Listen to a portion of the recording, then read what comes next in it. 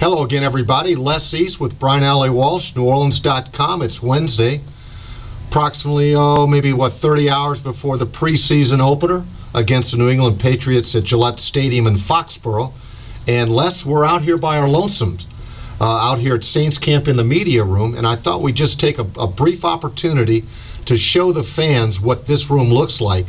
And as I said, there's no one out here except us, so just bear with me. This is not rocket science, but I'm going to try and give you just a little panning of the room as we go around here now.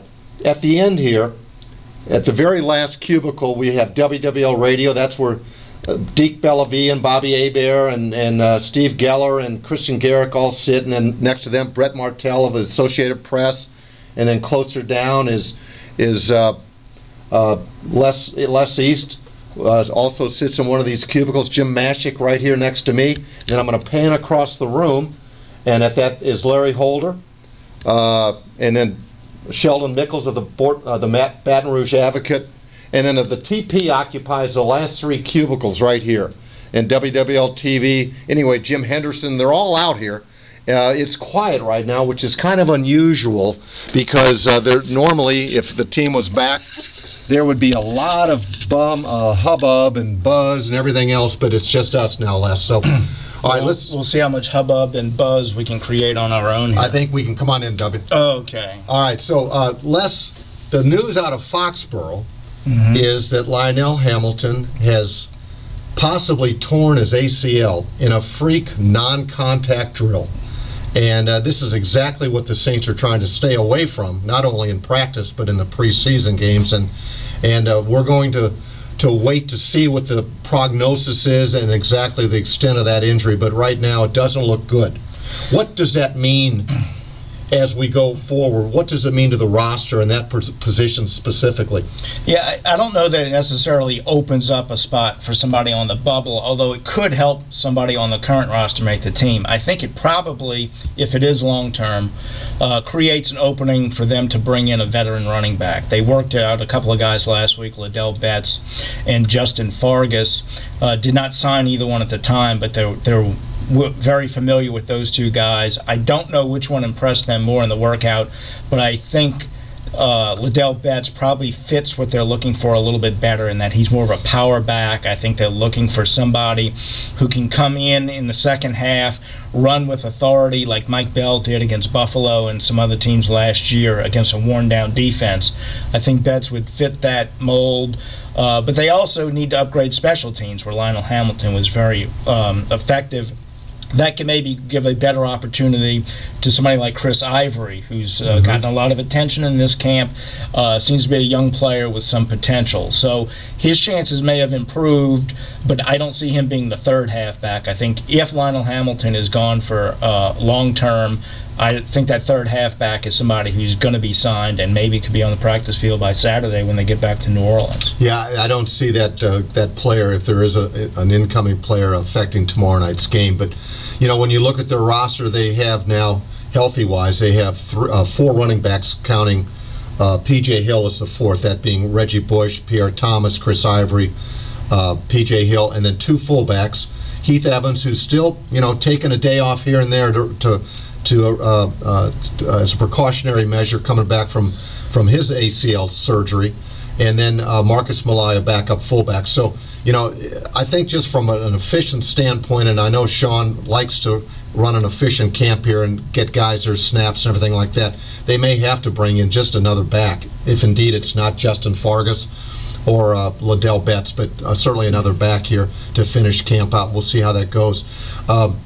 Tomorrow night, obviously, there's some positions that we are going to be looking at and that we want to try and talk to the fans about. The linebacker spot, Scott Fajita's whole spot. How does that shape up, and who are we looking at tomorrow night? Well, there are a lot of people in the mix there.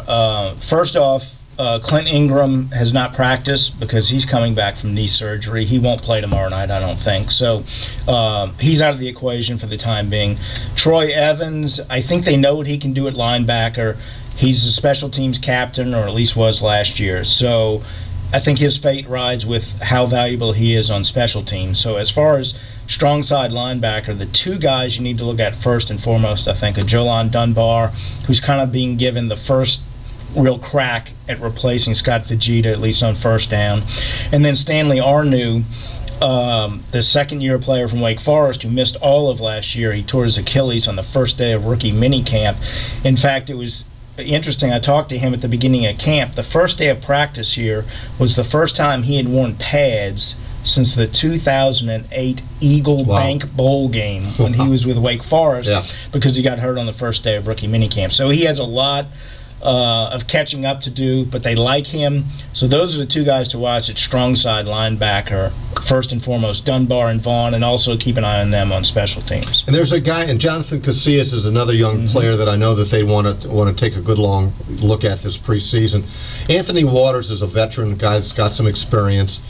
He's kind of been flying under the radar, and probably I have him on my bubble. He's a guy that that certainly can lend his experience to that position. I just think that there's so many young guns, if you will, ahead of him that he's going to have to really stand out there. Then the next position certainly of interest is, and maybe is 1A, 1B, but the free safety position where Malcolm Jenkins and Osama Young are currently holding down the spot in the absence of Darren Sharper. Yeah, that's going to be important because Darren's not playing, and so those guys are going to get extra reps. I think in Malcolm's case, it's going to be mental as much as anything. He just switched to this position during the offseason, and they want to see if he understands the defense. I talked to Malcolm earlier in camp, and somebody asked him, is it a lot more involved as far as making calls in the secondary? And he kind of laughed. He says, basically, in our defense, our safeties tell the corners what to do. So he's taken on a lot mentally for a second-year player. He's a very smart guy. So he has to prove he's handled the mental aspects of it. And Usama, I think, has to prove he can make plays. They know he's a good special teams player. Everybody remembers him getting beat for a touchdown in the Super Bowl, but he got pressed into duty at cornerback, and that actually probably helps him a little bit, the fact that he can play cornerback, hopefully better than he looked on that play. And both of them, for that matter. Even if Darren comes back, Malcolm Jenkins, too. Right, and that's the key word on this defense is versatility across the board. So the safeties have to be able to show that they're versatile. Another guy to look for is Chip Vaughn. Very similar to Stanley Arnew. Both played at Wake Forest. Both got drafted in the 4th round last year. Both got hurt, missed the whole season.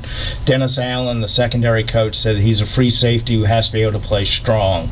So for those three guys, the ability to stay away from mental mistakes, to show they can play more than one position, and to show that they can play special teams will be really important. And then, of course, there's all the rookies that we're interested in seeing in their first NFL action, so to speak.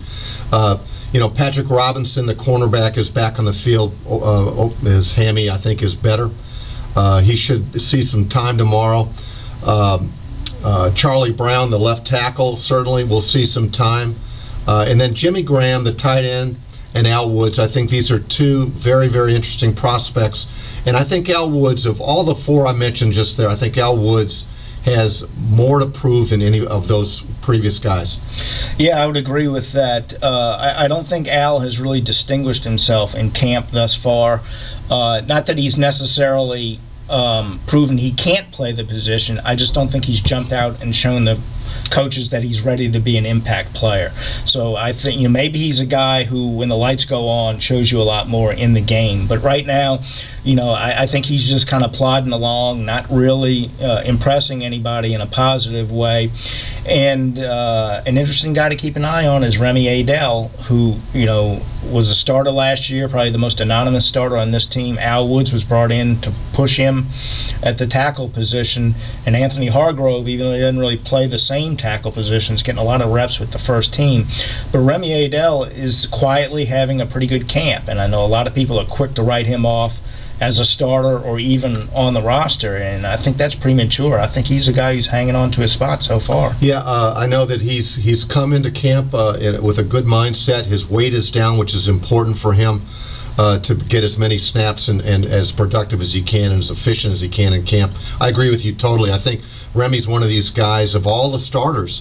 This guy was a starter last year. People forget that. And he's just quietly kind of been pushed to the side with Al Wood's arrival. And, And in Greg Williams' defense, it's the more you can do, the more often you're going to get on the field. And they got a lot of guys that play inside. I know Bobby McCray doesn't like it, but he's being asked to play inside a lot of times. And so Al Woods is I think has got to step to the front and kind of step from the trees, if you will, and show that he's going to be okay in this defense. So big time for him. Let's look at the quarterback position. Obviously, all three of them. Drew's coming off a very unlike performance in the black and gold game or scrimmage, but we know what he can do and what he's going to do tomorrow night. I'm sure he's going to take the number ones and show what they're all about. But Patrick Ramsey and Chase Daniel, there's a good battle going on there for two. Yeah, there is. And Chase made some plays in practice toward the end of last week, had an 80-yard scramble, right, which you don't see very often from a quarterback, at least outside of the Big 12 you don't. But so he's shown an ability to make plays, but I think they want Pat Ramsey to be the number 2 quarterback because of his experience, because of his size. And I think he's an interesting guy to keep an eye on during training camp because he has a long way to go. He just showed up at the beginning of training camp. He's still learning the offense, and he hasn't played a lot the last 2 or 3 years. He has a lot of rust he has to shake off. And so he hadn't had a great camp so far, but I think those are 2 major factors. I think he has the ability to be a better backup than Jamie Martin was previously, perhaps even better than Mark Brunell was the last couple of years.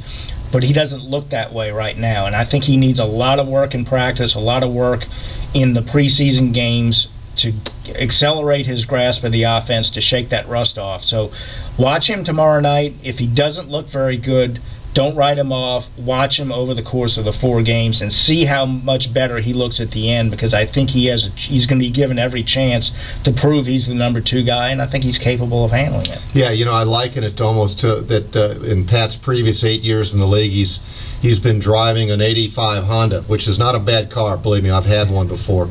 But now he's been given the keys to a new Ferrari with this offense, and I think he's going to like it. Once he understands how it works and how it operates and what he can do with it, I think he's going to enjoy this offense immensely.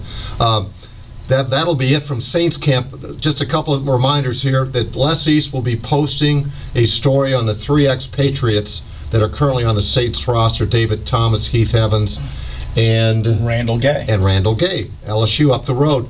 And I'll be filing something also today that'll run into tomorrow, more like an advance on 10 things that we should be looking for in tomorrow night's game. And of course, stay tuned to NewOrleans.com for the remainder of the day for updates on Lionel Hamilton's injury. For Les East, I'm Brian Allee-Walsh. See you next time.